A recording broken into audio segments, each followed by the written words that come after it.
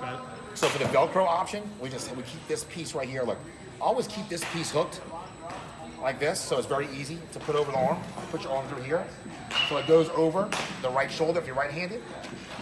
We take this piece right here, we strap it around it like this, like that. Hold on.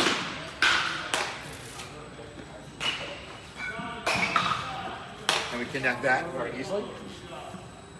Then I'll take, stay right here, stay right here. I'll take my Velcro strips. I'm gonna find the hitting ledge where I want the hands to connect. I'll ask the player, where do you want it to connect to? Okay, so I'm gonna take this right here.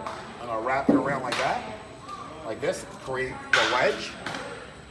Then I'm gonna take this piece right here, wrap this tightly, very tight around the wrist. I want loop side on the body so it doesn't irritate them. So we come very tight right here. This is the adjustable strip, so we can take this, and if we want to kind of go closer to keep them close, we do that. And if we want, we can also take a strip, and you can put a strip here as well for the follower. So we come right here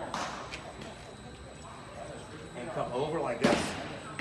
So we follow through, connect it like you're taking a hold in your back, Okay, step and turn, go to the shift right here. Now, so we want to step and land, turn, and then whip and rip it off, and then we make it connect on the other one right there. Okay?